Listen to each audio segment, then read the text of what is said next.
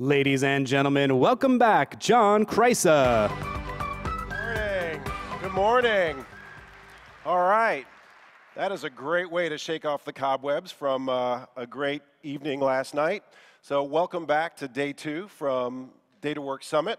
Very excited to have everybody back here. Hopefully everybody had a great day yesterday. In fact, I know we did, and I know you were getting very social from the day because we actually were trending #1 on Twitter. So well done, everybody, in terms of going out there and sharing. You can see we've got some great pictures. It was a great day. All of the feedback I got from the breaks and talking with people at lunches and at the party was that people really enjoyed the content. Saw lots of packed sessions, standing room only in some cases. So I know that everybody enjoyed the content, and I know that we've got another great day for you today. So, in fact, what are we going to do today? So we'll have the community showcase again. So we'll go and do and spend time with the community sharing after the keynotes this morning, that is. Then we'll go and have the crash courses. I want to specifically point out that there's a NiFi crash course. And then we'll have additional breakout sessions. And then we'll have some lunch back in the community showcase where we spent a lot of time over the last day. And then we'll go into sessions this afternoon. And then importantly, there are the technical birds of a feather sessions this afternoon. And the information you need about that's in your app. So make sure that you take a look at that.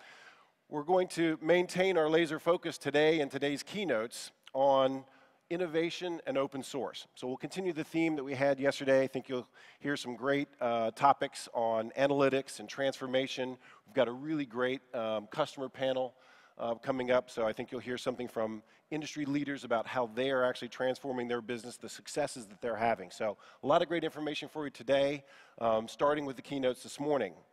As I said yesterday, we can't put on these conferences without the help of our sponsors, so I want to give one more round of applause to our sponsors, particularly our titanium sponsors. So thank you very much for helping us put on the conference.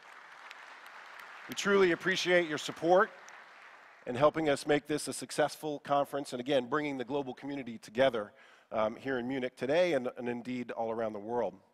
So, as we move into our keynotes, I want to start this morning with the keynote from Dell EMC, and this is really about how you can get more value out of your analytics, driving analytics forward through your organization.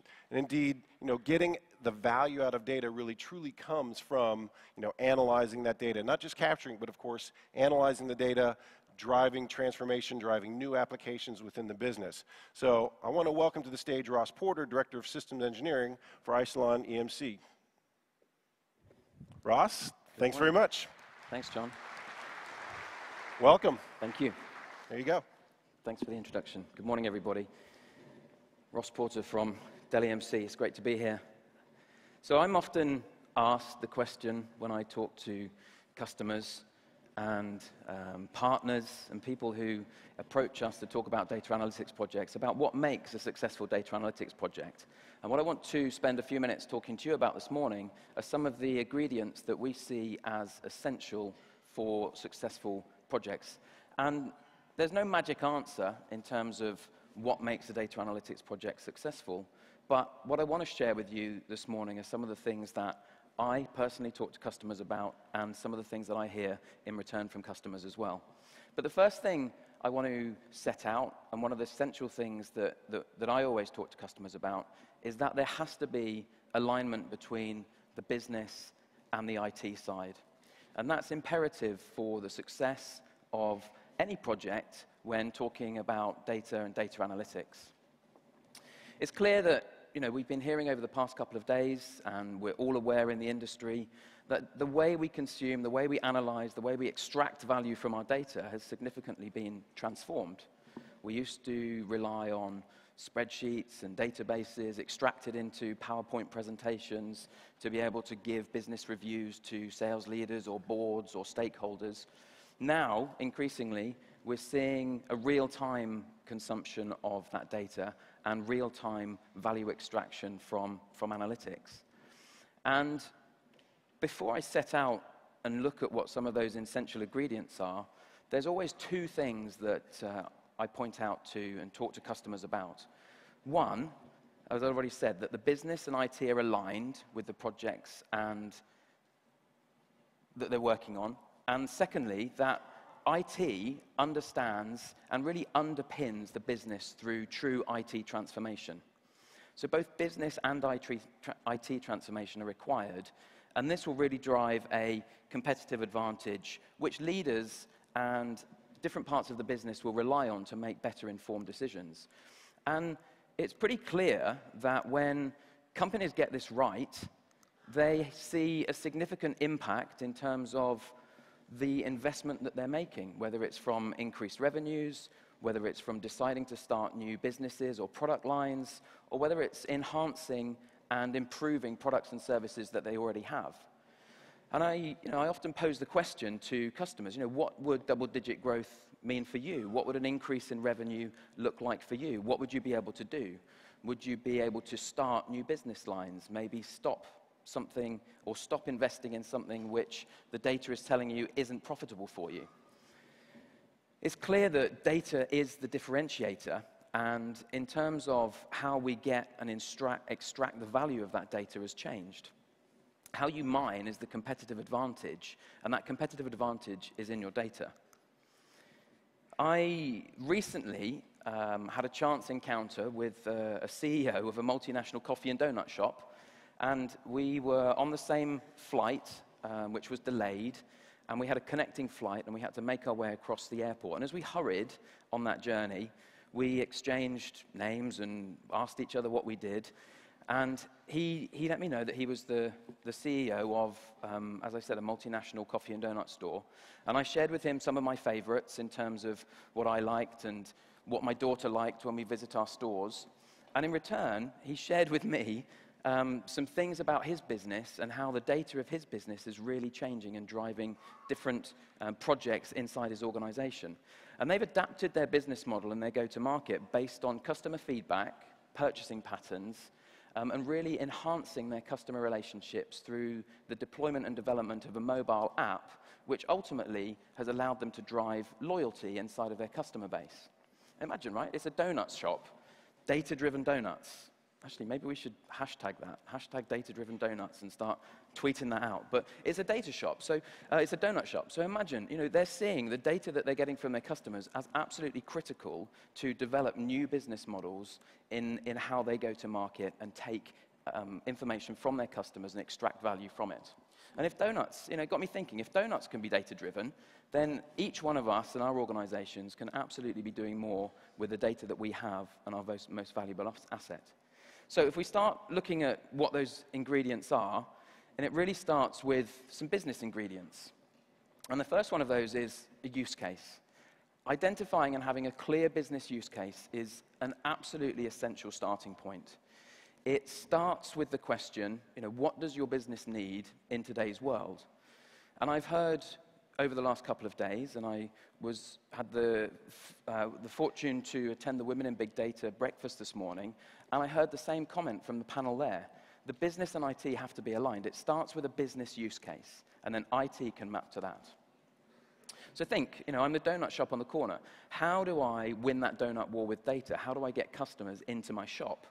It's about investing in elements which are going to drive customer loyalty. So the number one ingredient that I see is around use case. Test those assumptions and then build recommendations based on that. The second business ingredient is action. Next step is really to take action based on the use case you have to drive the change. I see every successful data analytics project is action-orientated. Having a business use case is one thing, but taking the step to take action and build out upon that is really the next step. And in the case of the donut shop, for example, their competitive advantage, they identified as developing a mobile solution to help them increase sales, drive loyalty, get footprint into their stores, and ultimately try and sell more coffee and donuts to the people coming through their door, as opposed to making a choice to go somewhere else. So they're always thinking ahead. They're thinking about how they can extract value from their data to drive up customer satisfaction and drive up loyalty of their donuts.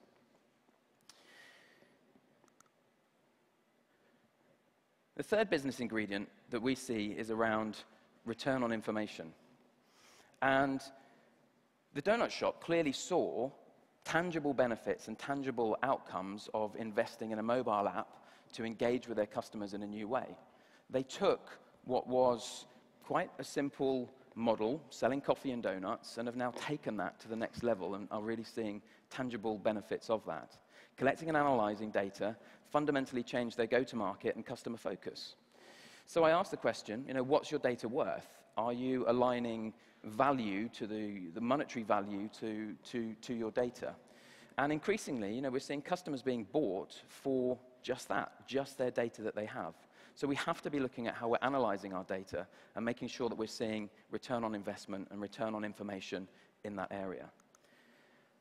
The second piece is around IT ingredients. How do we move from having a use case into something like data consolidation? And IT goals have to map to the business goals. Capturing all data in spreadsheets, data silos, warehouses, etc., it starts with something like data consolidation. Consolidation is the first step of the IT ingredient. It drives improved accessibility, longer data life, it drives enhanced security, and it means we can begin to really extract more value out of the data that we have. And of course, it also enables in-place analytics. And when we look at how we move from a use case through to action into something like self-service analytics helps serve up a plan which gives the business the information that it needs to be successful. And it puts the information in the hands of the consumers straight away via new tools and services available to you inside your organization. So you have to turn that insight into tangible action. It means, from a donut perspective, it might be I get more maple donuts when I walk into the shop from a 2-to-1 offer, or they recognize that I'm with my daughter and they put an offer straight into my hands. So it's a data-orientated service.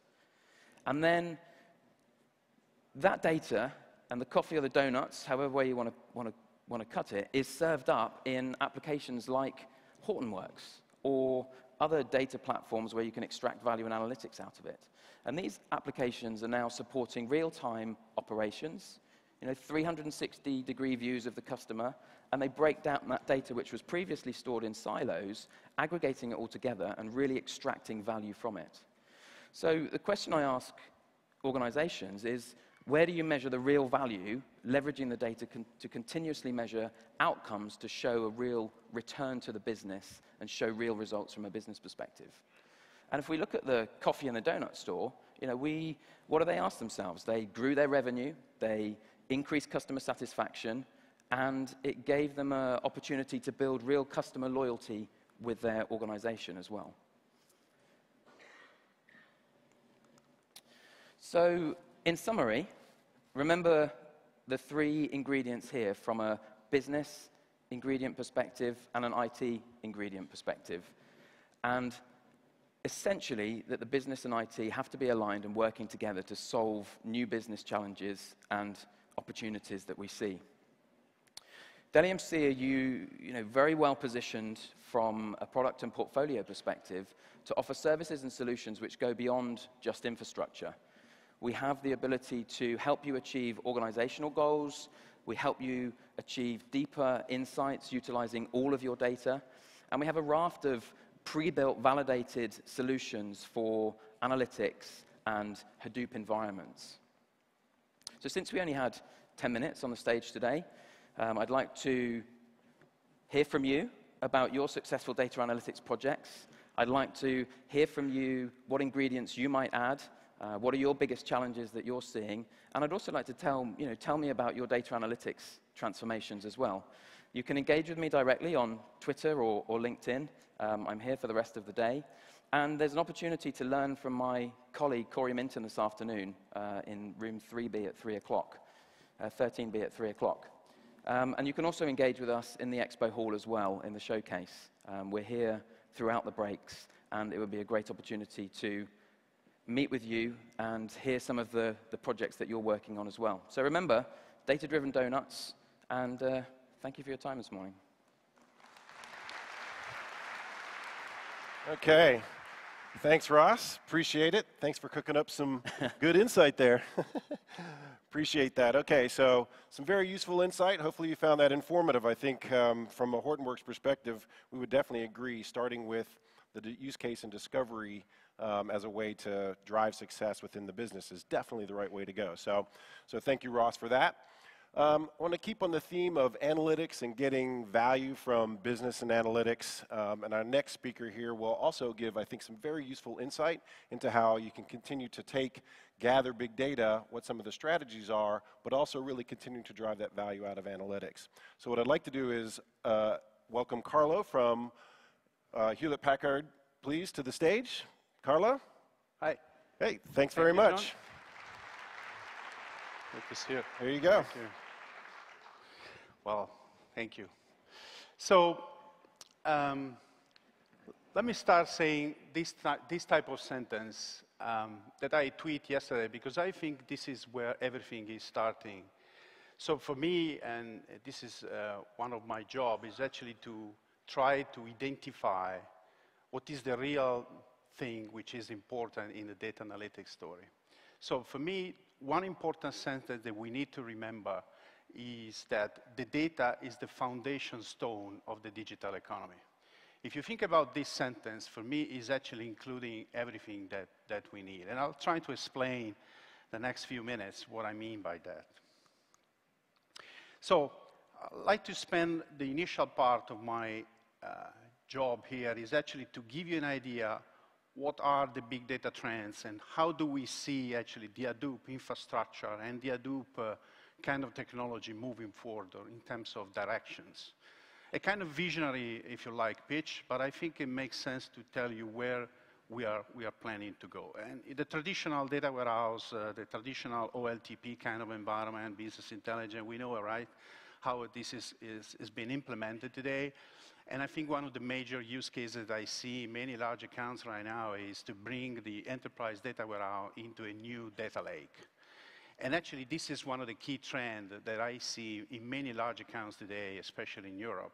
They're trying to build a big data lake. And again, we will see later where the data lake is going to be in the next few years, or actually very soon. And we call this Data Lake 3.0, which is actually the third generation of the data lake in the way we think. And I'll give you some insights what is, in my opinion, the new form of this. Another trend that I see in this market is actually the open source driving innovation. And that's part of the Hadoop family. It's part of the complexity and the confusion that many customers has today in how they're going to implement it.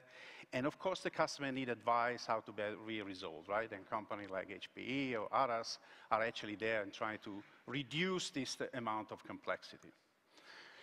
But I think Hadoop, especially, and Hadoop and the friends, what I call friends, which means all the entire ecosystem around Hadoop, is actually evolving in a very good direction, in my opinion. And one of the directions I've seen is what I call storage disaggregation. I'll talk a little bit about later what is storage disaggregation. It basically means that because the complexity is becoming bigger and bigger, and the amount of data are exploded, you need to have a certain point in time to spread around what is a compute workload and what is going to be a storage workload in the Hadoop reference architecture. And that's basically what we try to mean by these kind of trends. Another trend I'd like to talk is actually what I call Hadoop as a service, which is actually something that the customer like because it's actually they can pay by consumption basis. And it's something that in the trends of Hadoop, it makes a lot of sense. I also see real time everywhere. And what I mean by that is in-memory processing is one of the things that the customer is looking at because it allows them to have a faster analytics and response time in the things that they want to have and the faster business outcomes coming from there. And definitely, I mean, tools like Spark or HANA are actually looking in that kind of direction, right? Another trend that I see, which I think is really important for us, especially in the financial services or even in oil and gas or manufacturing company, automotive company, is what I call analytics on the edge or power the analytics on the edge, which means basically that the IoT data platforms are going to be running actually on the shop floor, close to the manufacturing shop floor, for example, or close to the rig in the oil and gas industries. And tools like streaming, Kafka, Druid are actually an example of how we can run intelligent edge at that kind of space. The other point which I want to highlight is definitely the deep learning aspect. So deep learning is actually a massive data volume that needs to be ingested in some ways, and the artificial intelligence algorithms are actually there to try to identify a faster solution to what the customer wants. And in my opinion, one of the things it is going to create is actually a new reference architecture behind this, which I'll show you later. So one other aspect I want to highlight a little bit more in deeper is what I call open innovation approach to deliver a faster or the next generation analytics in a faster way.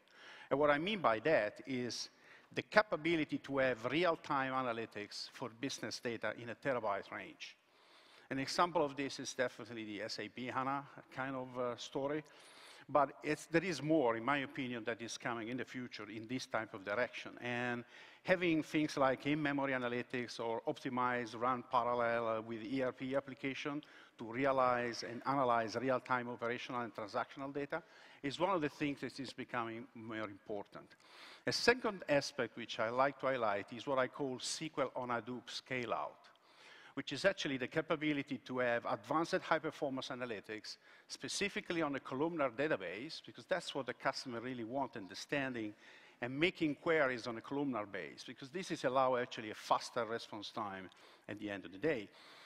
And this is where native integration like Spark and Kafka are actually going a big deal in analyzing streaming in real time. So I see this more and more in the new data lake that we are building for many large accounts in EMEA. The third aspect, which I think is still important on the data lake, is actually the human information, what I call the social media analytics. Because in my opinion, we have an enterprise search, advanced enterprise search that needs to be done, and we need to have a knowledge discovery behind this. So specialized machine learning functions are going to become available very soon in order to be able to run these queries as fast as possible. And the role of the data scientist or the chief data officer is becoming a key role with many type of function inside that. So with all the trends that I discussed so far, I think the most important thing, in my opinion, is that Hadoop is becoming asymmetric. And why I say that? Because I can see many large accounts today already looking at, for example, multi-tenancy kind of architecture. They are looking at, for example, in making cluster of Hadoop actually talking to each other in the faster way as much as possible. And things like a product lifecycle manager that many actually distribution from Hadoop are actually planned to have are actually making easier to have this cluster talking to each other. And other aspects of why Hadoop for me is becoming asymmetric. What I mean by asymmetric is the fact that we have compute workload and we have storage workload. For example, we can run Yarn application on a compute, and we can run a storage, HDFS, HBase on the storage side, running independently and scale out independently. So in order to do that, I think we have to have this kind of asymmetric story. And I think very large accounts, especially in the financial services, when we want to implement risk management or log analytics, I see these guys actually going in this direction because that's the way to go and manage a multiple workload at the same time. The other aspects I emphasize on this slide is actually what I call the containerization of the application. So more and more, of course, things like Docker are becoming available, and many applications can be containerized. And the fact that we can run this type of elastic Hadoop cluster on top of it will help us much on this kind of direction. The third aspect which created this story around Data Lake 3.0 is actually what I call data tiering in HDFS. Because this is a trend that is part of HDFS 3.0, but it's actually what the customer wants, be able to have multiple data tiering at the storage level. Another thing that I like to emphasize here is actually the fact that we need an elastic platform for big data analytics, which has an asymmetric workload inside, but for example, can create HDFS tiering or HDFS erasure coding, which is coming on part of HDFS 3.0. So we're going to have denser storage blocks on one side from a storage perspective, and on the compute side, we're going to have big memory nodes with in-memory processing, or, for example, GPU nodes that are specified for deep learning kind of things. So I can combine all of these multiple workloads in a multi-tenancy environment. And the fact that we can have this elastic platform for big data analytics running all of these workloads at the same time, for me, it's a big step forward in innovation on that space. The next technology that I am expecting is that the persistent memory is going to be part of this. And persistent memory will substitute the storage tier we are talking about. It's going to take more years to come, but we are working actually in this direction. So to summarize what I said today, I like to say that all the things needs to have an enterprise-grade Hadoop story. And this is where I think a company like HPE can help you in identifying solution for your statement. And with that, I want to thank you. I want to make sure that if you want to come to the booth, we can give you more details on the trends and direction that we see. Okay? Thank you, John. All right. Carlo. Thank you. Thank you very much. I appreciate it. My pleasure. Thank you.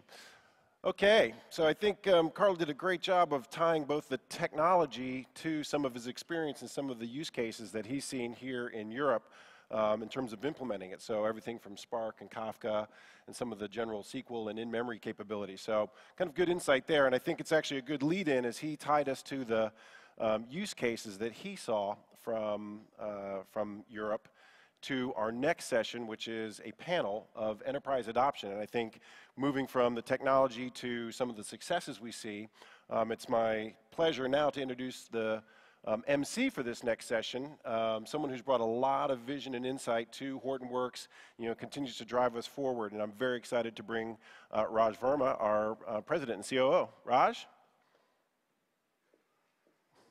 Hi. Thank you. Thank you, John. Thank you. Stay here for a second. What do you think, what kind of a job has this guy done during the last couple of days? Good job? All right. Thank you. Well done. Thank you. Thank you for everything. How are we doing this morning? Good? Who went to the party last night? Good. How do you feel this morning? Little ginger? Yeah, I know that feeling. I know that feeling very well. I actually, I love Munich, and I too had a couple of beers too many last night, but we'll all soldier on. It's all data-driven.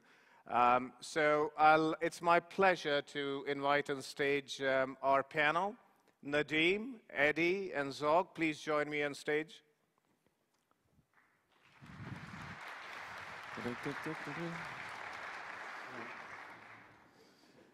So the purpose of this morning was to share with the audience some insight into how these guys make their data-driven donuts, really. So, Nadeem, if you don't mind, introduce yourself and tell us how are you using data as a competitive differentiator for your organization. So thank you, Raj, for inviting us. I'm Nadeem Gulzar. I am a Senior Development Manager in Danske Bank. And in terms of data, it's actually quite an interesting story because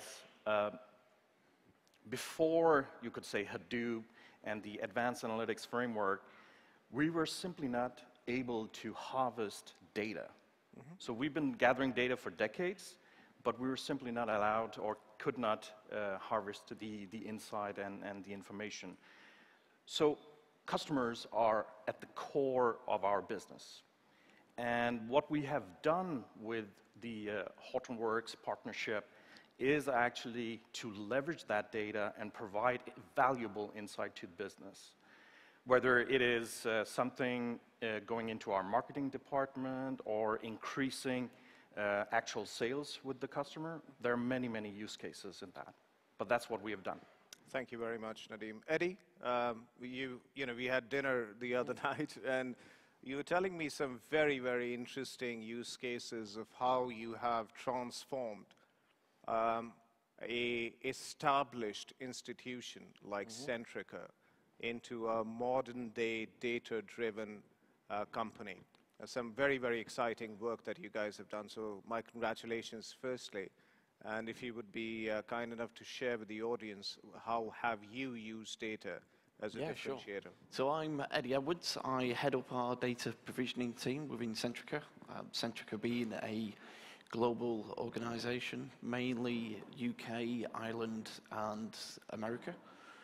And how we've been leveraging the data is really putting some of the control back to the customers. So we're now in a position where we're able to offer real-time decisioning in terms of our marketing. We've been able to close the loop in terms of how we communicate with our customers. So if a customer contacts us interested in a product, that information is straight away available to all the channels, including our field force. And other areas that we've been working heavily in is working with intellectual devices that use machine learning to be able to harvest the information. Examples there would be, say, servicing products, whether that be a boiler or other appliances in the home.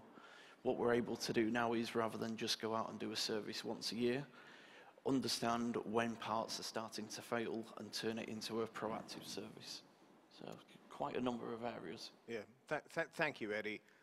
Zog, if you would be kind enough to introduce yourself and talk to us about how you've used data as a differentiator as well. Sure, so I'm Zog Gibbons and I sit within the global brands part of our organisation. So we are promoting and supporting our brands across not just the UK and the US, but South America, Europe and Asia also. So where we are, we're new into our journey with Hadoop and Hortonworks, so we're about 12 months in now. And a lot of the work we've been doing so far is getting all our retail transactions and our loyalty information, our store planograms, and our product merchandise sizing and packaging all into our cluster. And so far at the moment where we are we're using this data to enhance the product set and the mix of products that sat on our shelves in our stores, and also looking or starting to move our customer propensity and our decisioning on what offers to give to our customers. We're just starting to move that into Hadoop.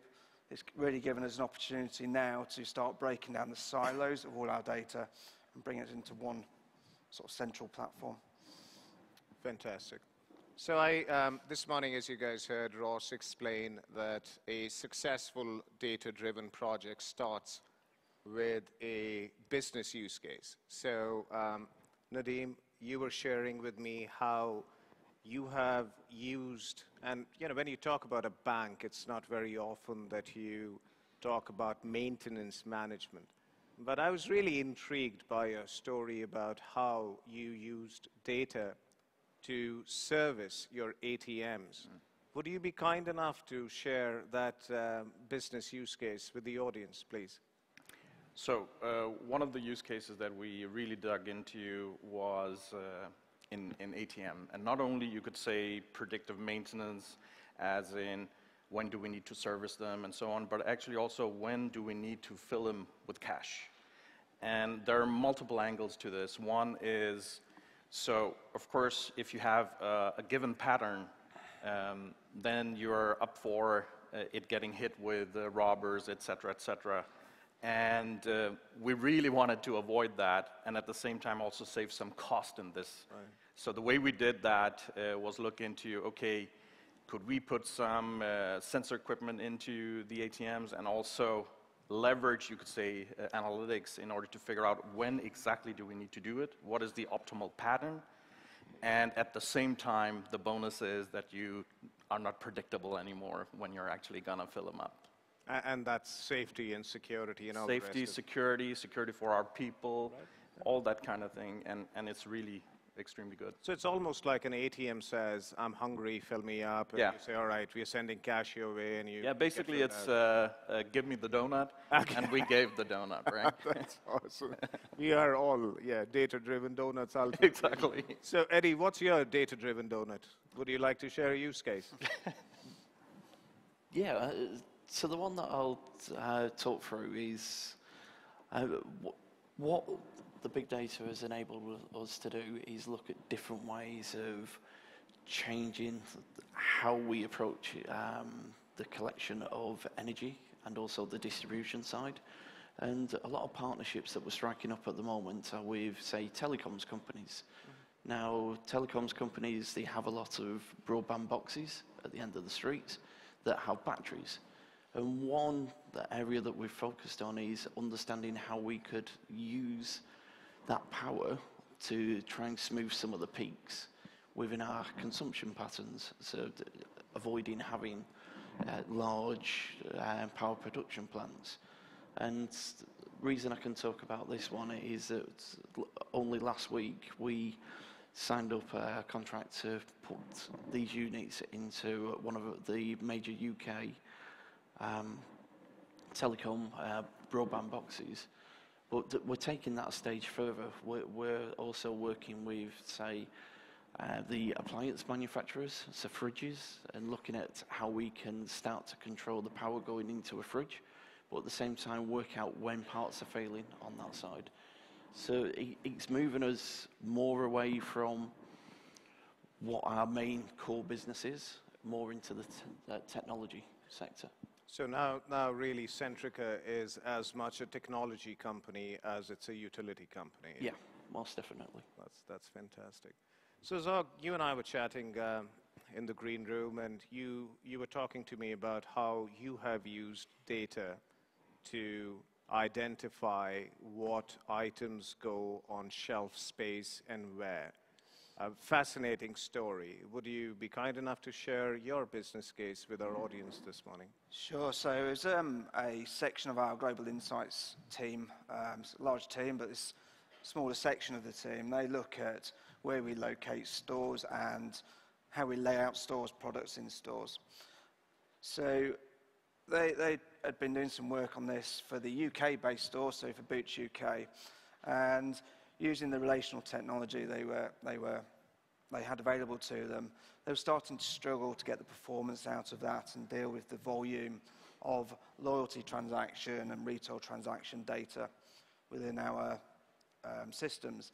So to enable them to, first of all, complete what they wanted to do for the UK data, but also give the opportunity to run the trials out in Thailand and Mexico and Chile and other countries, they needed something we could scale up considerably larger. So this was the start of our journey into Hadoop. And today they've about to go live with the pretty much full rollout across the UK. And this is covering many different store formats. We don't have a standard template for a store. If you go around the UK, any Boots store you'll see has a different layout. So we need to make sure when our customer goes into whichever store it is, whether it's at the airport or at a station or on a high street, that it's got the product mix that that customer is expecting so they can get what they want on that visit to that store. So that's what that team are looking to do, to maximize the customer benefit and also obviously maximize the profit we can make or revenue we can gain out of that store. And we've seen across the platform of stores we've been rolling this through, significant growth in revenue across those stores. Fantastic, thank you.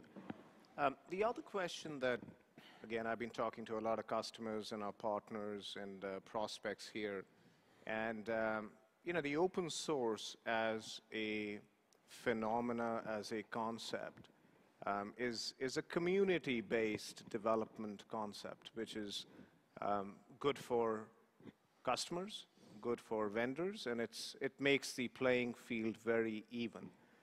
We are in this together, we are all in that community, and we serve different roles in that community. However, as a business model, it's relatively new. We are trying to do something that's never been done before, to have a truly open source company solve some of the seminal challenges of our times. You had other options to go for proprietary over open source. What was it that took you to open source? What was your thought process that you thought, why you thought that open source would be best suited to meet your requirements? So from our point of view, it was actually quite simple. Because when we started our journey back in 2015, it was at a point where if you wanted to do Hadoop and if you wanted to venture into advanced analytics, there weren't really a strong off-the-shelf commercial product. Of course, if you asked all the players, they would say, we can do everything you want for all eternity, and you just pay $500 million and we'll do it for you. Simple choice, yeah. Yeah, exactly, right? But at the end of the day, when we scoured the market and we understood what we need to do and what are our options, basically, we quickly learned that what we need to do is look into the open source community. Because it was really accelerating at a pace where no commercial product could follow. So we needed to leverage not only ourselves and our own, you could say, setup and organization, but at the same time other organizations, open source communities, organizations such as yourself with DataWorks, right? And pretty much engage all in, so take from the community and give back to the community. For us, it's actually quite important. And even though we have not really, you could say, fully committed back to the open source community, this year one of our goals is actually to look into that and make sure that we also contribute back to the open source community. Even though, of course, other, you could say, competitors could leverage that. Yeah.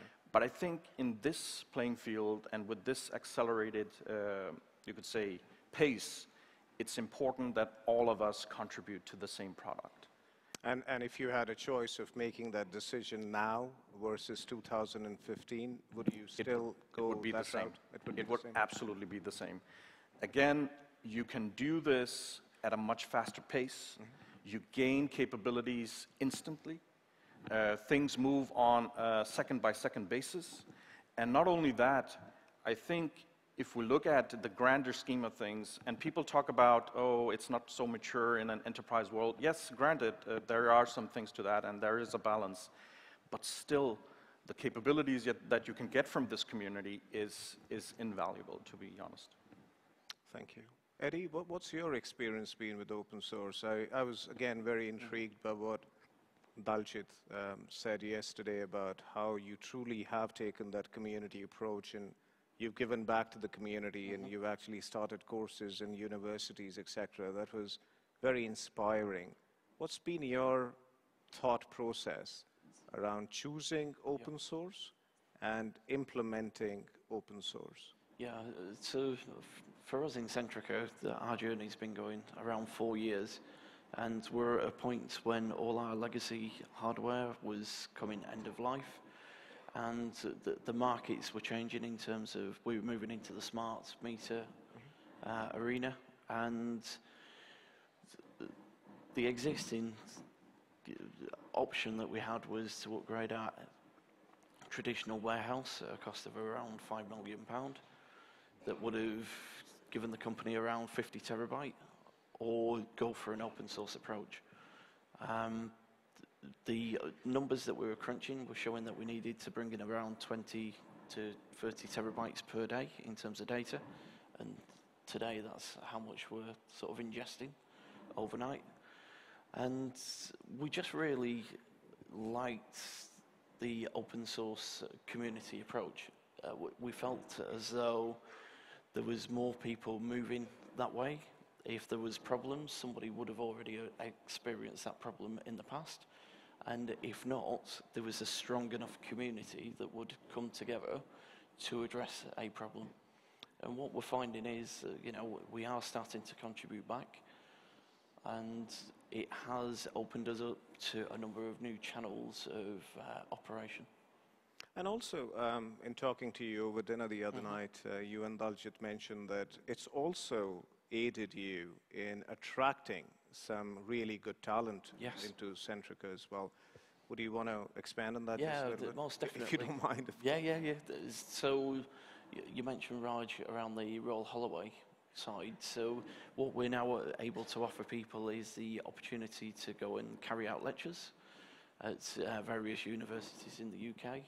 And what we're finding is that the people that are going through them courses I come in working for ourselves for a few years, building up the skills, but for us, they are the people that make the difference, able to come in without any barriers of what they've been taught over the last 10, 20 years and open up you know, the wider team to new ways of working, ways of thinking.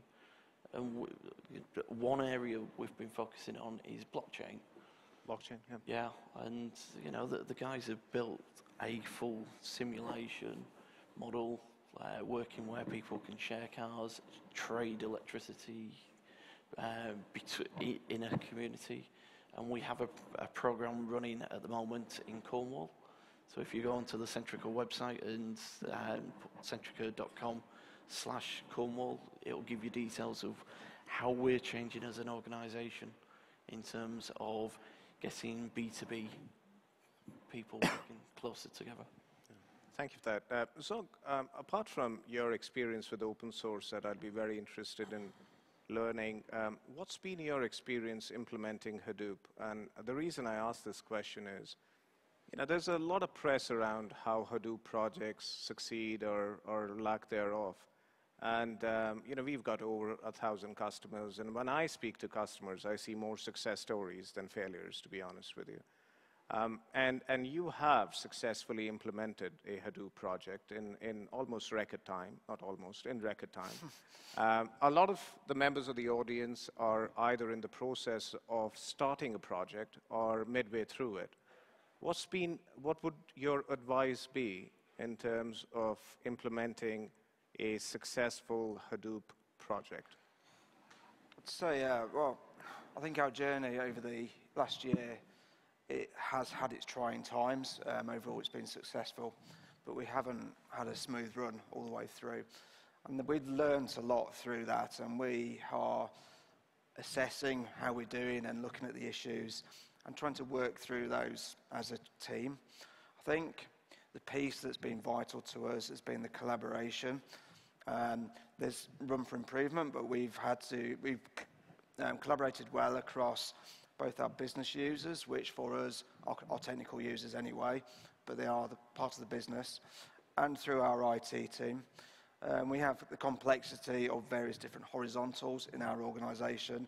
So there's an area for infrastructure, another area for networking, another area for ETL, etc. So we have that complex matrix organisation. But what we've tried to do is get people together, collaborate, and learn that way. We've also got the advantage that our US team at Walgreens are, I don't know, 3 years maybe down the Hortonworks Hadoop journey. So there's a lot of learnings we could take from them.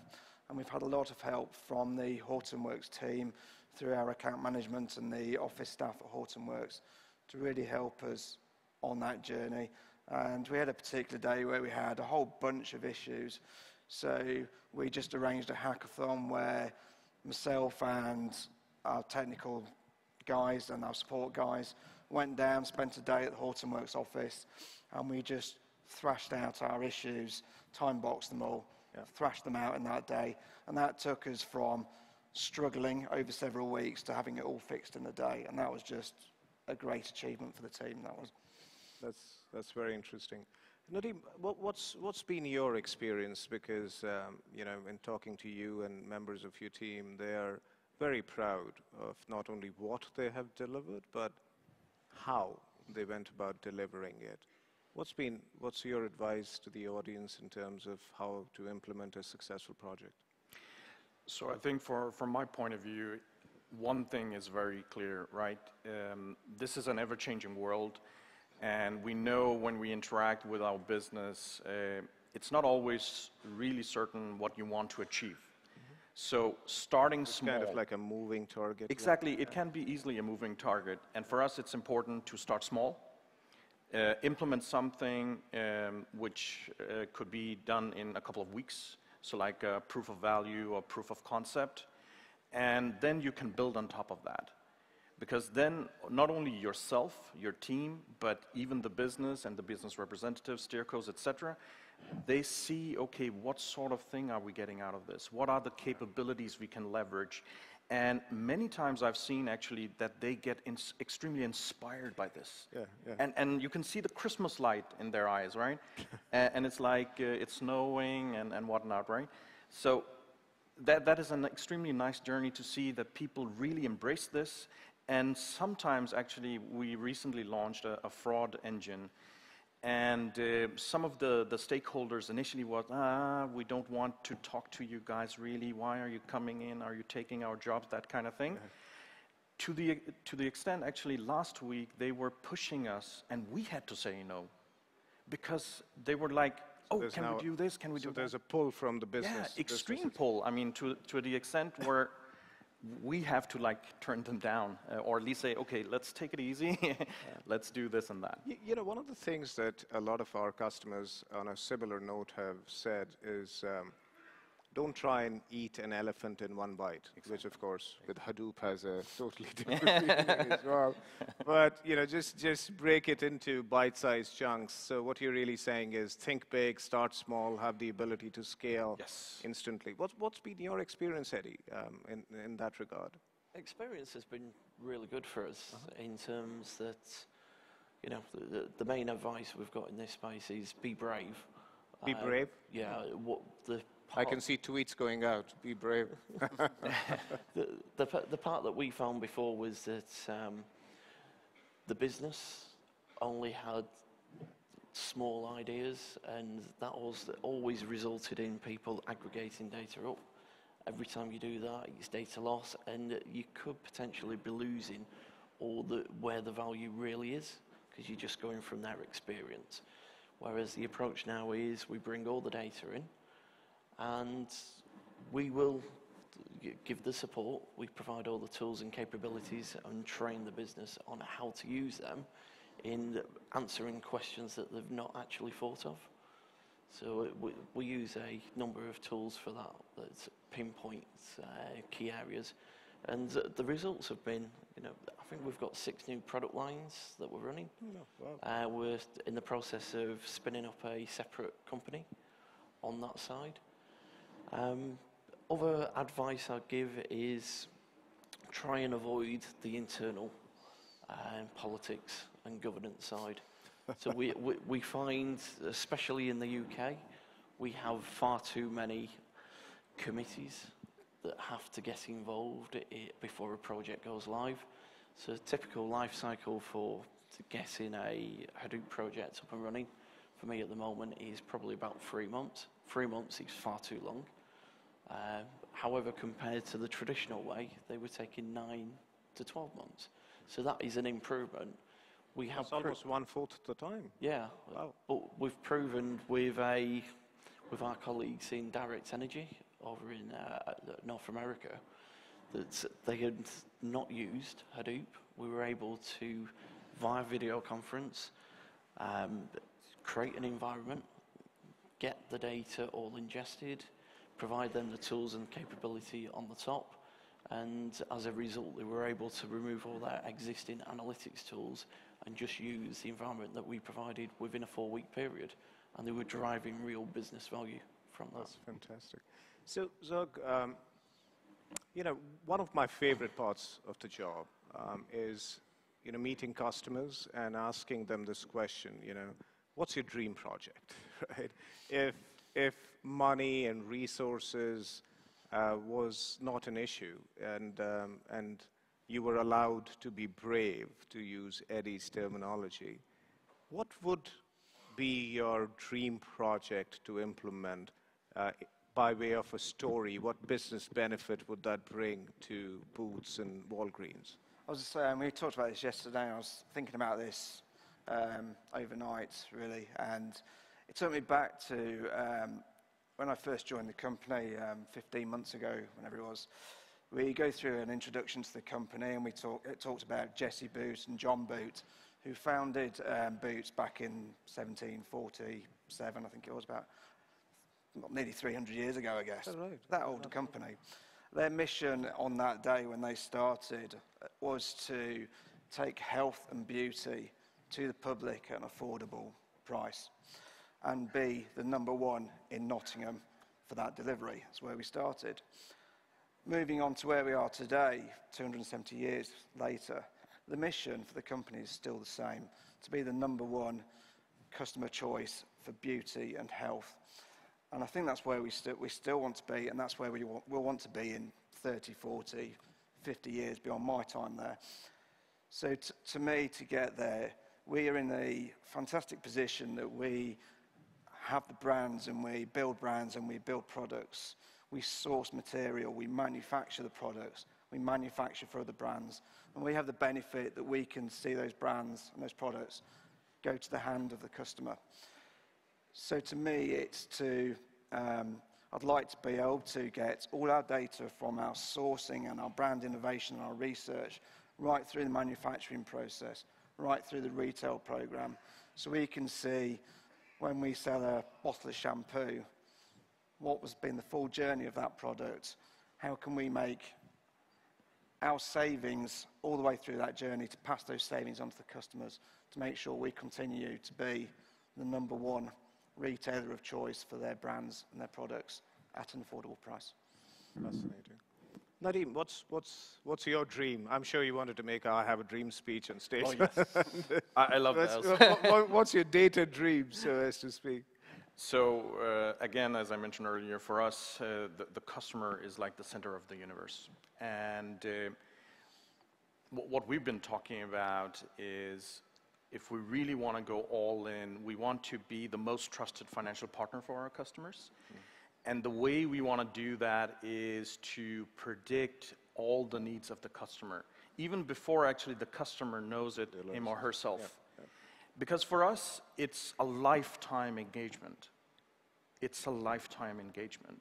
We want to be there when you get a new job, when you get married, when unfortunately you might get divorced, lose a job, all these kind of things. And to be honest, we're not in it to sell you a product. We want to support you on your life journey. So that is what we want to achieve. And having data is the key for that. Being able to analyze data, use analytics on top of that, that is the absolute key to achieve that. Because in the old days, when you interacted with your bank, it was a personal meet. Then we moved into calling each other, and now we don't do anything. I mean, we did a survey recently, and actually more than 85% of our customer base, they have almost never been in a physical branch. Yeah, so how do you get that connection? It's data.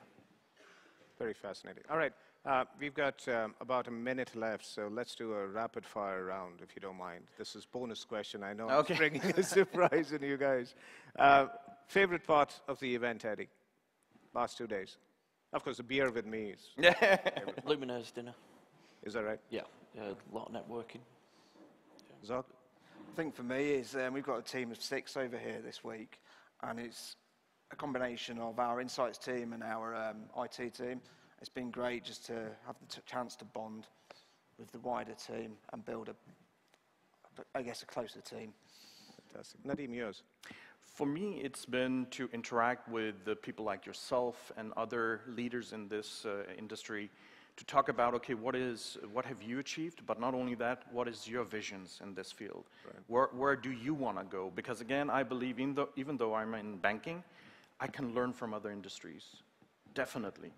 And hopefully I can steal some good ideas from you and build on that, especially the donut part. I love that. Thank you very much. It's been a privilege and an honor to speak to you guys. It's, in our business, this is what we live for. And I can assure the audience that we will strive to meet your expectations based on innovation and superior customer service, and all on the open source platform. So be first, win, and have a great conference. Thank you all for your time. Thank you. All right. Thank you very much. Lots of data-driven donuts of nuggets of information there for you, really kind of bite-sized pieces. We'll just keep with that theme. I think hopefully that gave you some good insight, whether it's how bank machines are being restocked or how store layouts are being planned, or how power generation systems are being made more effective. I think there was a lot of great insight directly from users and from the industry across Europe. So in keeping with that theme, really, I want to go to the open source and sort of data lakes. A lot of organizations use data lakes as kind of an industry term in terms of how people think about and organizations think about bringing all of their data together. And it is kind of one of the ways that we see organizations using data and talking about how they use it, building data lakes on top of Hadoop-based platforms. So I want to turn now, sticking with open source and data lakes and getting kind of value out of those data lakes, to Teradata. I want to invite Mike Merritt-Holmes up to talk about data lakes and introducing Kylo. Mike, please. Welcome. Thanks, John. Thank you. Here you go. Cheers. Morning, everyone. I'm very excited today to talk to you about a new platform that we at Think Big, a Teradata company, have open sourced and brought to the community. Before I do that, though, I wanted to just put some business context as to why we did this and why we put it out to the community. If you talk about Think Big or Teradata, we have a common goal, which is to help businesses achieve business outcomes and do that through analytics and at scale. And really, when we do that and we talk about helping customers to do that, that's not necessarily an easy thing to do for some businesses. They've got complex IT infrastructures, etc. So when you look at what's happening in the big data world, it's fair to say that distributions and Hadoop and all the ecosystem is maturing. The technologies are maturing, and even actually we have a viable option now to actually put our data lakes entirely in a PaaS cloud scenario, which has never really been properly viable, I guess, across the board.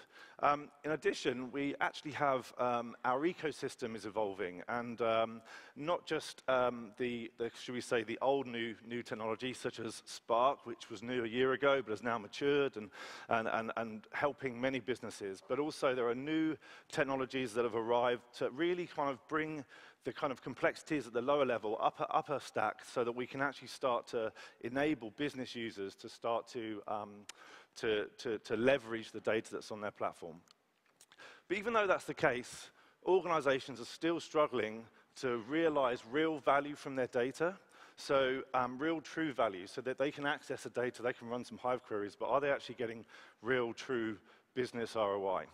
And if you look all the way back to 2013, Gartner did a study and asked many customers or many businesses what their challenges were, and 56% of businesses said it's how we get value from data. They also had challenges around skills and obtaining those skills, around defining their strategy, and also bringing all that data into one place. A 360 view was still a struggle. You roll forward to last year when Gartner did the same questionnaire, the same survey, and 55% of companies are still saying we're struggling to get value from our data. So the number hasn't changed in all that time. And in fact, whilst the defining our strategy and obtaining skills and stuff like that has come about, we have actually moved on from the strategy side, but none of the other things have actually moved on. So we're still trying to obtain the skills. We're still trying to integrate. And really, those challenges haven't really gone away. But that's not new to us. I mean, we exist to help customers solve those challenges. And whether it's helping them to understand and build their roadmap and all those use cases, the discovery stuff that many people have been talking about this morning, or even putting in some real analytics, some data science and machine learning, and operationalizing that into your business world and making it always on, or even managing your cluster for you, we can do all those things. And so whilst we've been doing that, we realized that we actually needed to help businesses to start leveraging this data, not just through IT, but allowing businesses to start bringing their own data in, allowing their data scientists to wrangle the data without having to involve IT. And that's why we've brought Kylo to the world. So Kylo is actually a data lake management platform. It helps organizations to stream data in, to use batch processes to bring data in, to data scientists to wrangle the data, to discover the data. And really, it's built to enable people to do all those things without IT. So we want to be able to enable users to say, I want to bring some data into my lake. I want to wrangle the data and turn it into something else so that actually I can then use it to train my models, for instance, or to bring into Tableau or to any other BI tool. So we're really aiming at the data analysts, the data scientists who are wrangling and preparing their data, the data stewards through the platform that we've put on top of Spark and NiFi. You get both the power of Spark, but the extensibility of NiFi. And through that, you also get full lineage. We've got data quality, and we can do things like validation and standardizations. But also, we can monitor those feeds. So we're able to look at all the feeds that are coming in and monitor them. So your operations team can see everything that's going on. And you can look at the quality and monitor the quality. So from an ingestion perspective, we have a great UI that allows you to literally publish the templates that you build in NiFi, and we've built a number for you already. And you can publish those into Kylo and generate dynamically business-friendly wizards. Things that you can go through step by step to say, you know what, I want to pull this data from this table or this data from this source. I want to bring it into my lake and I want to do some stuff with it. But while I do that, I also want to prepare it. I want to put some data quality standards around it. I want to check that my data is in the right format. I want to change my dates so they're in a consistent format. And then I want to change that and turn it into something else. But when I do that, and I'm going to do some transformations on that, as a user, I want to be able to see full lineage. I want to be able to say, this data came from this source. We brought it in using this transformation. We then wrangled it. We turned it into this new source, or maybe these new 3 sources. These will sit in Hive, maybe, or maybe they sit in HDFS. But actually, I can see the full data lineage of that. And actually, as the data comes through, I also get the provenance around what happened in each step of the way. And as I mentioned before, we also have operations, so we can see on a nice dashboard what's going on. We can see the unhealthy feeds as well as the healthy feeds. We can dig into those. We can see statistics on how quickly those feeds are running. We can even put data confidence levels around whether a feed is healthy or not by the number of invalid records that are coming through based on the quality controls that you've put in. And we can also look at the processing speeds of each of those feeds. We can monitor them. We can look at the statistics of those. And we can also see and put SLAs around whether they're completing within a certain amount of time. If you're a data scientist and you think, well, I can see all this data in my lake and that's great, but actually what I'd like to do is take 4 or 5 of these different tables, maybe they're in Hive, for instance, and I want to bring them out, I want to do some transformations. What we provide is we provide a wrangling UI where you can go in, you can pick those tables, you can search through them, you can join them together, and then we've exposed hundreds of functions, almost like an Excel function bar, that allow you to manipulate that data, do group bys, do pivot tables, do more sophisticated things like regression and a number of other functions, but really work through step by step and change that data into the form you want, so that you can then create your own version, which of course we can then, using Kylo, we can then keep up to date straight away. So we're very excited about this. We've brought it in, we've open sourced it to the community. We very much believe that open source is the way forward, and we really support that initiative. But of course, with all of that, you need help doing that as well. So we have services to help you get started with Kylo, to set it up, and also training to help you get started. So we have 2 days and 4-day training to help enable you. But also we provide enterprise support, both from a foundation level, so before you're in production, we can help you get going, and you can have some support at pre-production level, but also 24/7 support once you are in production, as you would need for any large organization that's putting this stuff in. And of course, because it's open source, everything's available. We have on Kylo.io, we have a whole bunch of tutorials around how to do different types of things in Kylo. They're all video-based, so you can follow them really easily. We also have documentation, of course. All the source code is available there. But also, you can go in, and you can actually go into Amazon, for instance, and we have AMIs freely available for all regions of the world, and you can literally just go into Amazon, into that marketplace, search for that AMI, click a button, and it launches up Kylo with Hadoop and all the other stuff that you need to get started straight away. So you can play with it to your heart's content, straight away. In addition to that, we also have VM you can download, so it's very, very easy to get started. So really, I just wanted to give you that introduction, and please come to our stand. We have demos available, so please just come to our stand, the Teradata stand, and we're more than happy to give you a demo and walk you through Kylo in more detail, answer any questions you have, and hopefully you'll like what you see. Thanks for listening. Cheers. All right. Mike, thanks very much. Appreciate it. Okay, so I encourage you to stop by the Teradata booth and learn more about Kylo if you're interested in that. So I won't make any donut jokes. So what we're going to do now is, much like yesterday, we're going to go and get an outside perspective. One I think you will find is very, very interesting. In this session, we're going to look at analytics and privacy and artificial intelligence and kind of some of the more human implications of that. So with that, and the title of this presentation is Making Technology Disappear, so I hope that's in the figurative sense, not the literal sense. So I'm going to introduce to the stage Dr. Ran Hindi to take us through that. Dr. Hindi? There he is. All right. Hi. Welcome. Thank you. Thank you. Great. So just before I start, you have to know that I have a PhD, so everything I say has to be true, okay? Quick question. Did you ever feel something vibrating in your pocket? You pick up your phone, there's nothing on it. Yeah? Do you feel that?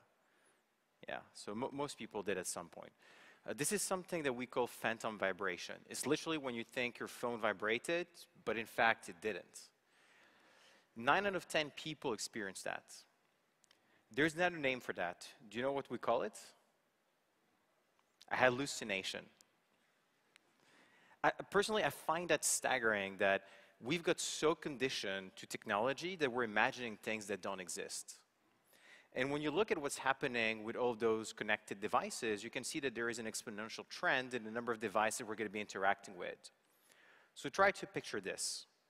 Today, you've got a smartphone and a computer, and you're already imagining things that don't exist. What's going to happen when you're going to be surrounded by connected devices, when every lamp and chair and table is going to be connected? That, to me, is a big issue. And the reason is because the way that men and machines are currently interfacing is that you as a person have to make the effort of learning how to use the machine. And by machine, it could be software or hardware, it doesn't really matter. And so the cognitive load of adopting more technology is so big that you're basically becoming like a Pavlov dog responding to whatever that machine tells you to do. But there's no way this is going to scale to the Internet of Things. There is no way that you're going to have hundreds of billions of devices that you have to learn how to use. So this is where AI comes in. Because if you're using artificial intelligence, then you're able to make those machines adapt to you. So you can reverse the paradigm. You can speak to them, you can interact in natural language, they can start learning your habits, they can start anticipating what you want to do so that you don't even have to learn how to use them. Just as you don't have to learn how to talk to someone else, you shouldn't have to learn how to use a machine. And when you look at what's happened with AI, recently there was this massive, massive acceleration in the capabilities of those assistants. And the reason is not because we invented some new algorithm. As it turns out, deep learning has been around for years.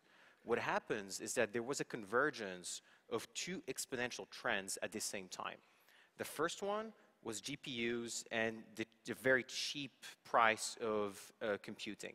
The second one was the amount of data available to actually train those machine learning algorithms. There would not have been this AI revolution if we had not had the cloud computing and then the big data revolution before that. So the convergence of cloud computing and big data is what made AI all of a sudden explode. And when you look at this, what you realize is that the capabilities of artificial intelligence are going way faster than whatever friction those devices and machines are bringing. And so you can expect at some point in the future that the perceived friction of technology in your life is going to completely disappear. There's going to be a time in the future where you're going to be hyper-connected, but you're going to feel as if you're completely disconnected. you're not going to be conscious of technology anymore because it's going to be so natural, intuitive to interact with it that you're not going to care. It's kind of going to be like electricity. It's going to be something that's ambient, something that's all around you, but you're not going to get into a room marveled by technology, just as you didn't get into that room thinking, oh my God, there's light. You probably don't care. And so, to me, artificial intelligence is basically a way to make technology disappear into the background. So what do we mean when we talk about AI? Well, many people have given many definitions. I'm pretty sure if I ask every person here, everybody has a different one as well. The way I look at it is artificial intelligence is the ability for a machine to reproduce the behavior of a human. It's a very broad field of research with many, many different techniques and subfields. One of them, which is very popular, is called machine learning. The idea of machine learning is that instead of programming a computer, so instead of understanding what's going on and programming it, you're getting examples of the behavior and you're letting the machine learn to reproduce that behavior. So you're moving away from programming computers into teaching computers. And the reason why machine learning is so powerful is because it's a lot easier to collect data than it is to figure out what's going on. And so you don't have to figure out what's going on, just give it to the machine and let it do it. And within machine learning, there is one specific technique called deep learning, which is very popular. So think about it this way. Deep learning is a subfield of machine learning, which is a subfield of AI. And even though today you could probably use all three of them interchangeably because people usually use them as synonyms, this is really what it means. And in the future, you're going to see a lot of new work happening around symbolic AI again. So this is going to be a bit more differentiated down the line. I'm pretty sure most people are aware how deep learning works, but here's a very simple, abstract visualization. The idea is that you have all of those layers of data which are feeding into each other. And the objective is for this network to learn increasingly abstract concepts. So for instance, if you give it a picture of a cat, what it's going to do is going to take every one of those pixels of the image, and each of those pixels is going to go through the first layer. After combining those things for a few layers, it's going to learn by itself the concept of an edge. You've never told it what an edge was. It figured out by looking at many examples of pictures of cats that there was a common pattern that looked like an edge. A few layers down, it combined those edges into something that looks like a cat face. And so now it learned the concept of a cat, and so next time it sees a cat, it can tell you, oh, this is a cat. This works so well that we can recognize things in pictures better than a human can. As a matter of fact, face recognition, computers can recognize people in pictures better than people can recognize people themselves. So a computer can recognize your kids better than you can recognize them in a picture. It's crazy. Right? You can use things called style transfer. I love this example. You take a picture, which doesn't look that good. You take a masterpiece, and you're basically training an AI to reapply the style of the masterpiece onto the picture. And so by doing that, anybody can pretend to be a Van Gogh. Next step, you can actually generate pictures. That, I think, is amazing, actually. Imagine this. This is an experiment that was done.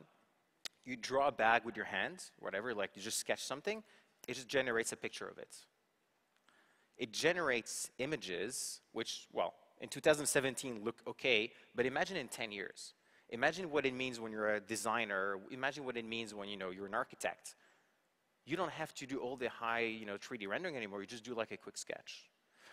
People also use it famously to beat all kind of games. So you've probably seen the world champion being beaten at Go. The way that this worked was actually quite interesting.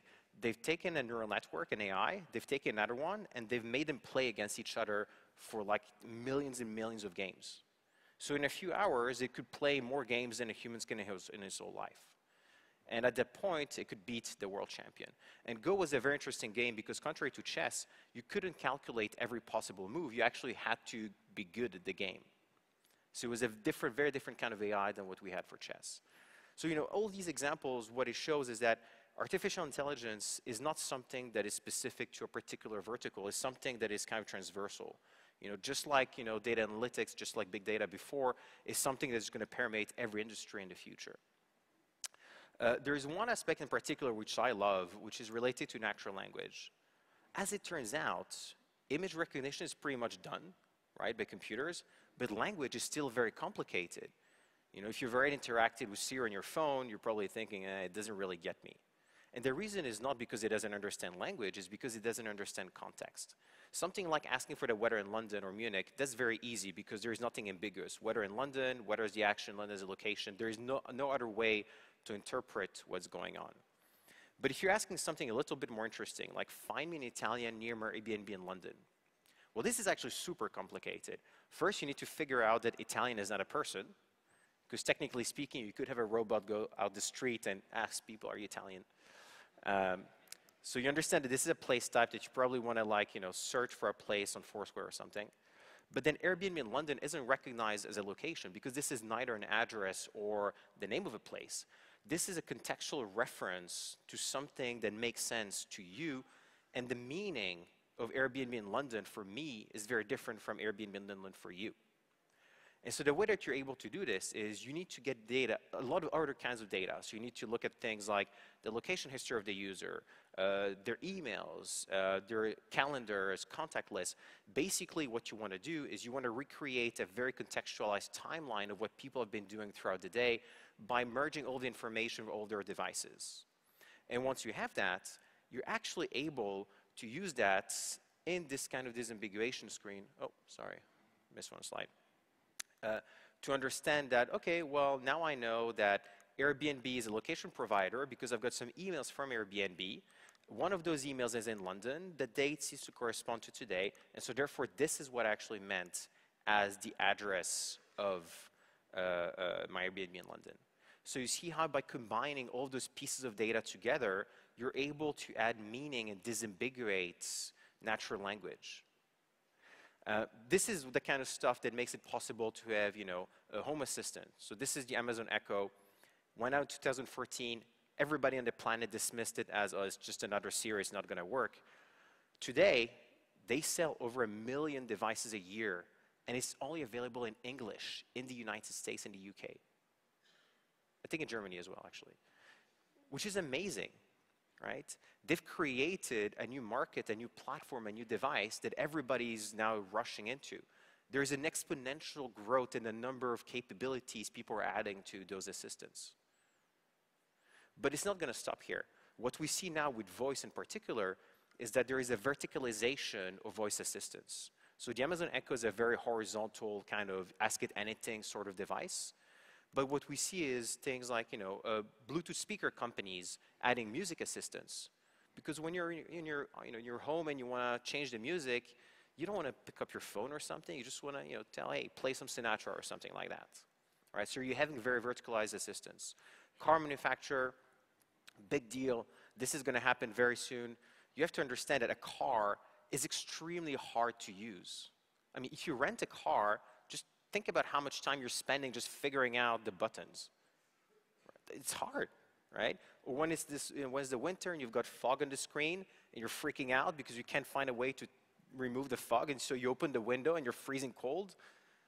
You could just tell your car, remove the fog, right? That's how easy it should be, right? And coming back, you know, to this idea, you shouldn't learn how to use a machine. The machine should figure out what you're trying to do. You can use it in companion robots. So there's a lot of these coming onto the market.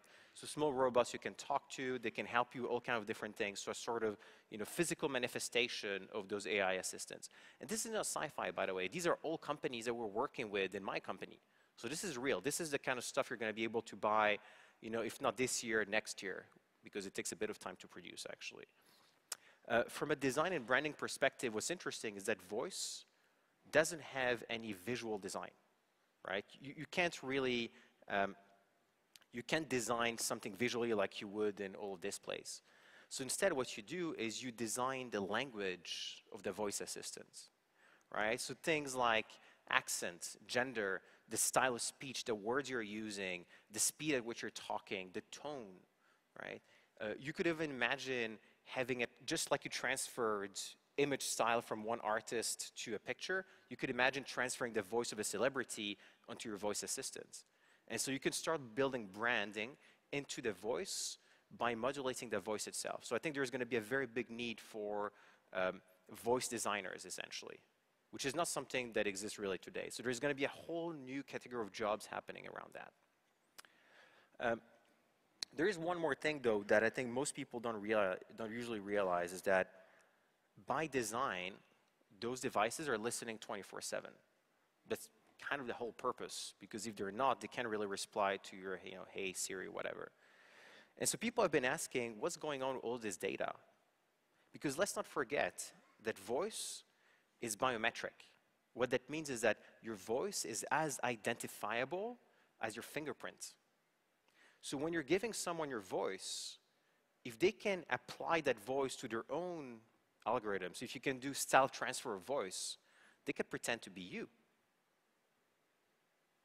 And so many people are asking about that, and I think privacy is becoming a much, much bigger issue with AI and voice assistant than it has ever been with mobile and big data before that.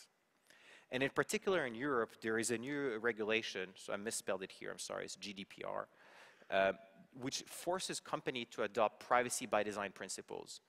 In 2018, every company operating in Europe will have to basically follow privacy by design principles. The idea of privacy by design is that you don't have a huge term and conditions with everything in it. Instead, what you do is you guarantee privacy in the way you're building your products, your algorithms, and your business in the first place.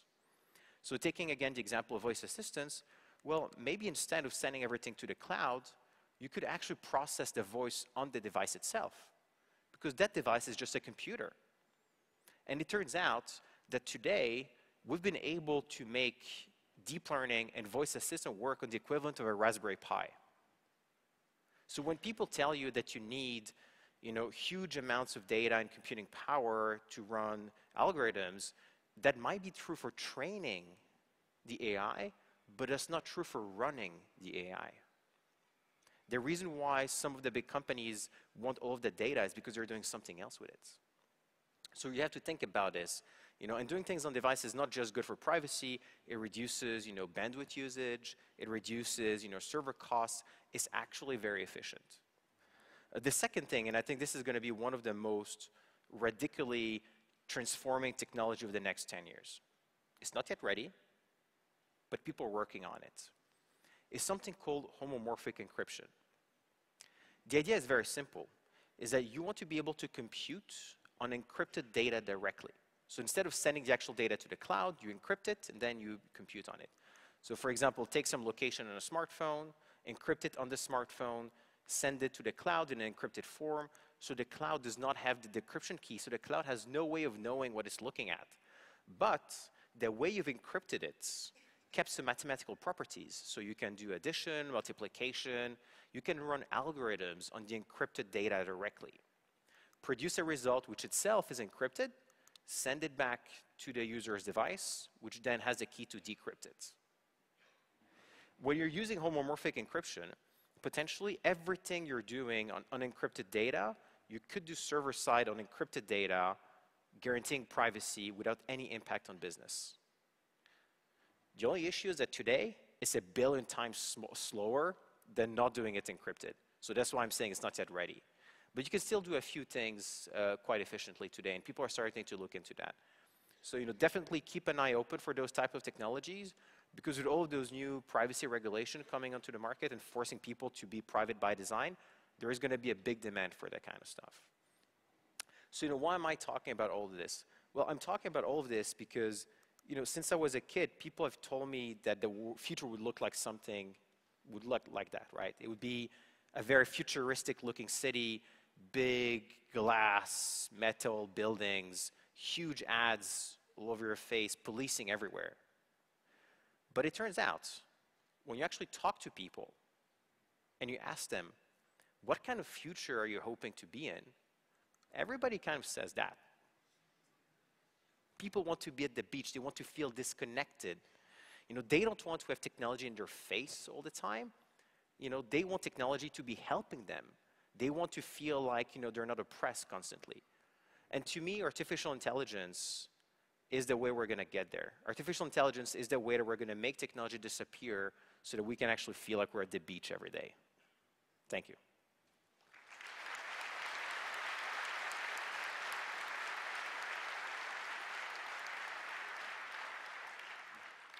I have a little bit of time left, actually, I see here.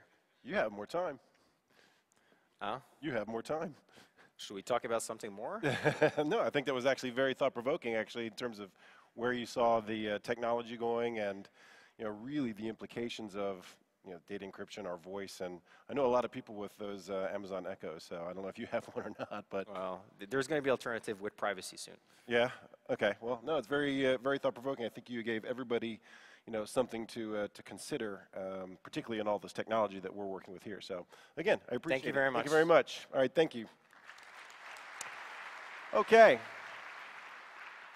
So, hopefully you found that as interesting as everybody else. I saw quite a few tweets about it backstage in terms of, giving us all really something to think about as we work with the technologies, really both on the personal side and on the professional side.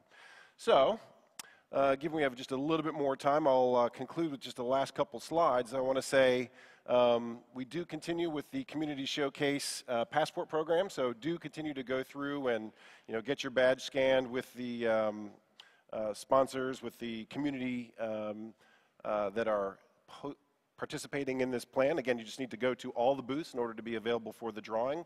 Again, it's for Bose noise reduction headphones, so nice sit there. I want to make sure you do that. Again, thank you to all of our sponsors and all of our speakers that we've had here on the keynote. I think we've had a good kind of arc of technology and insight into how the technology is being used and the real value that's being used, and then some nice thought-provoking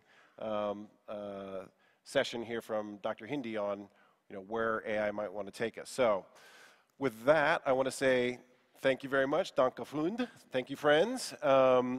And the next up for DataWorks Summit is in San Jose, so hopefully we will see you out in San Jose. Thanks very much. Enjoy the rest of the conference. Thank you.